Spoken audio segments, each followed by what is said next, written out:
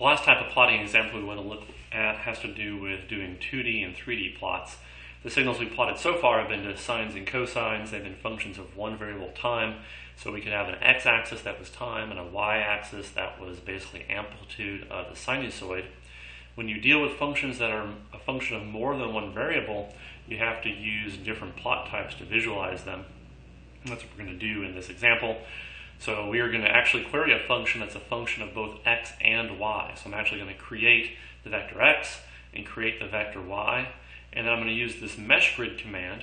X is of length 41, y is of length 41. Mesh grid takes all combinations of x and y and puts them in this matrix x and y for us to use. So you can kind of think of it as just defining the x-axis and the y-axis, and then mesh grid gets all combinations of x and y so that you can evaluate the function over kind of a spot in the two-dimensional plane.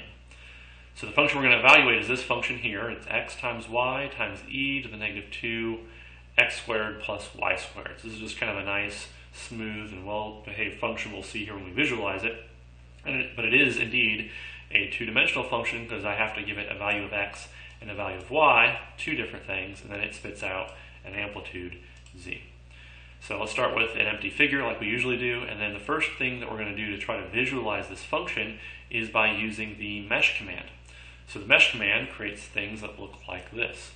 So here is our x-axis, here is our y-axis, and this is our z-axis, and the mesh basically makes this mesh surface that we can look at to visualize what this function looks like.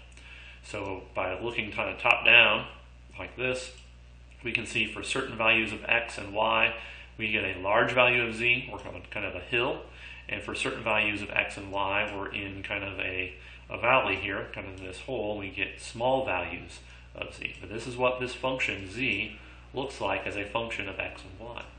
Many of the same commands we've been using we can use here. We can use x label to label the x-axis, and we can use y label to label the y-axis. So this is one way to visualize a two-dimensional function as this kind of three-dimensional mesh. Another way to do it is with the contour command. So let's start up a blank figure again, and this time instead of calling mesh, let's call contour xy. So what this does is it basically gives us a contour map. So this is a 2D plot. There's an x-axis and a y-axis, and we can label those just like we've been doing. And this looks very similar to our mesh plot. In fact, if I bring them up here side by side, we can see that when I rotate this one, I almost get out something that looks very similar to the contour. I've got red here and blue here.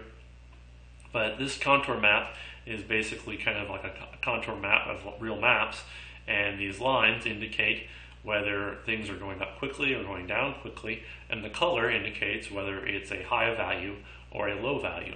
But this plot, I can't rotate it because it's just a contour plot. It's completely flat. Okay, I can still rotate it, there's just no more information there. So contour plots are another way to kind of visualize what's going on some two-dimensional function. Another way to do it is with just an image command. So let's start up a blank figure, and let's just call this function imagesc. That just stands for scaled image, and we're going to plot x and y, and for those vectors we're going to plot our function z again. So I gave it an x and a y. So this is very similar to the contour plot. Let me pop those back up. Very similar. The difference is we're actually plotting this as kind of an image, and there's basically the pixel values here are the x vector and y vector, and the color indicates the value for z. In fact, if I turn this on, we can see that the function z peaks up around 0.1, and deep blue is about minus 0.1, and that corresponds exactly with the first plot we made on our mesh plot. If I zoom out here, we can see that this peaks up pretty close to 0.1 and goes down to minus 0.1. So all of these are very different ways of visualizing the information.